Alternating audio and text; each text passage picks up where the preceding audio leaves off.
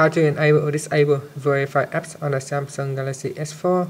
This will basically warn you or block an application when it's trying to install if the phone detects that the application may cause harm to your device. Now to get to this option, go back to the home screen, then tap on the menu key at the bottom and choose settings.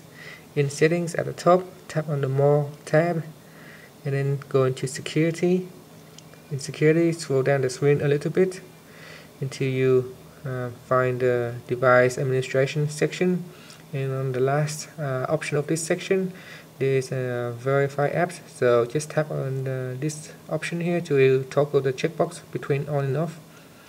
So once it is on, when an app is installed on your phone, if the phone deems it is to be harmful, it will warn you or even block it. Then just press on the home key to finish.